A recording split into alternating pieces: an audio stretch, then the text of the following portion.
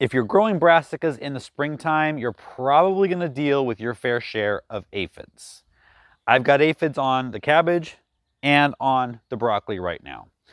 Cabbage, not so bad. There's just a couple of them that have a decent infestation. Broccoli's got it worse. So the telltale sign of aphids is just seeing them, like that. Or you might not see them because the leaves have curled where they're chewing on them. So if you see curled leaves, open them up, and more often than not, you're going to see them right there. Now, one way to deal with them, which you might find gross, is just to smear them off with your finger. But yeah, it is kind of gross. Now, if you want to spray something that is organic, neem oil will take care of aphids. If you want to do some companion planting, onions and garlic planted in and among your brassicas can help keep aphids away. Nasturtiums are a good trap crop for aphids. They're going to go to the nasturtiums instead of your brassicas. You can find out more companion planting ideas when my book comes out in 2 weeks, and it's on pre-order right now, Companion Planting for Beginners. Had to plug it. You can also, speaking of companion planting, you can grow flowers that attract ladybugs and hoverflies. Umbel type flowers like dill, fennel, achillea, those are going to bring in those good beneficial bugs.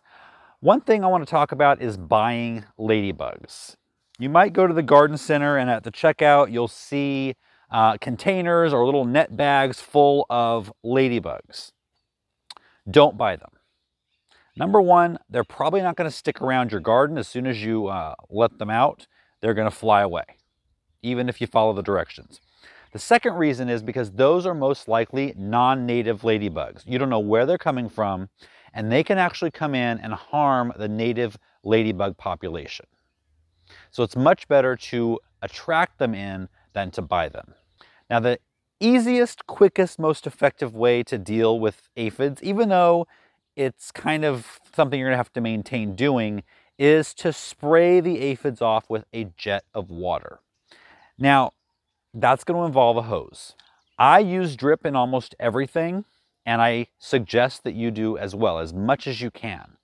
But that's never going to eliminate the need for a hose. Either you're filling up watering cans, watering containers that may not be easy to get drip to, spraying off aphids.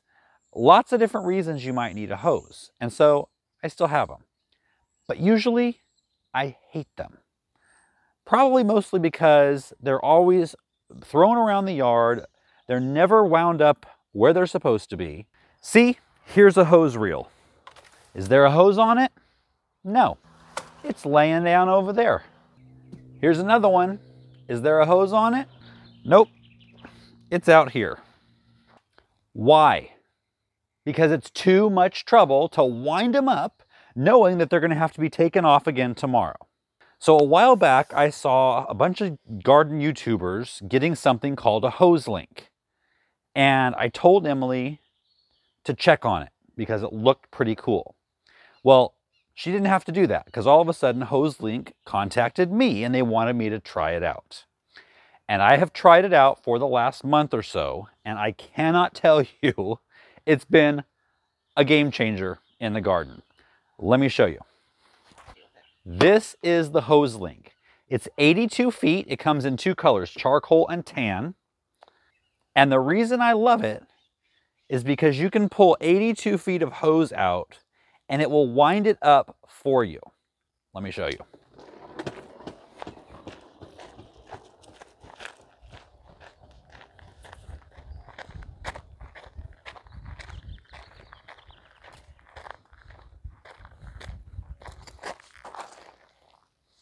Now let's actually spray the aphids off and I'll show you that, and then we'll wind this puppy up and show you how easy it is. Another cool feature about the HoseLink is it has a disconnect and two on-offs. This is an on-off switch, so in case you had another attachment on the same kind of quick connect, you can put it right there, or you can turn it back on, off, right here at the nozzle. Click it on, put it back on, and then this has one on the end. And this is the nozzle that comes with it, and it's got all the different modes that you could use. I'm going to put it on center because that seems to have like the hardest but the widest spray. And so I'm going to get in here where these leaves are curled up. I'm going to spray them off.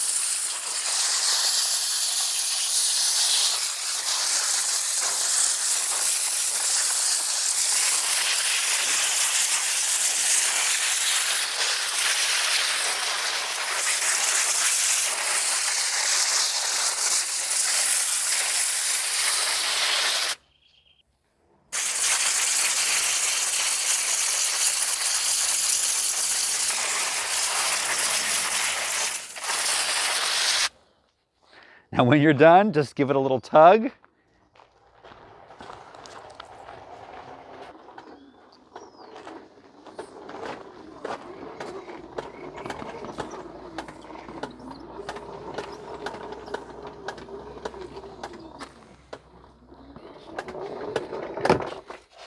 Perfectly wound up.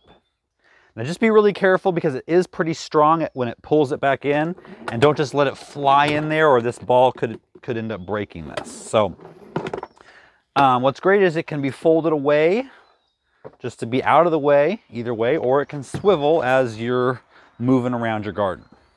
HoseLink could not be easier to install. It comes with this receptacle here that you can bolt to a house. Now our house is wood, but it also comes with the hardware you need if your house is brick or stone, stucco. You could also hook this out in the garden to a 4x4 post, 4x6 post, or you can pour some cement, have a metal pipe that comes up. This goes right into that metal pipe or into this, just like that. Now, if it's in a metal pipe out in the garden, it could actually rotate 360 degrees. This hose that comes out of the bottom comes with the quick connect, which you just screw onto your hose or onto your hose bib. And then this goes right on like that. Now, while I will never go back to hose watering from drip, there's always a need for a hose. Why have the cluttered look of a hose, you know, laying out across your lawn, laying out across the garden, instead of being neatly packed up against the wall?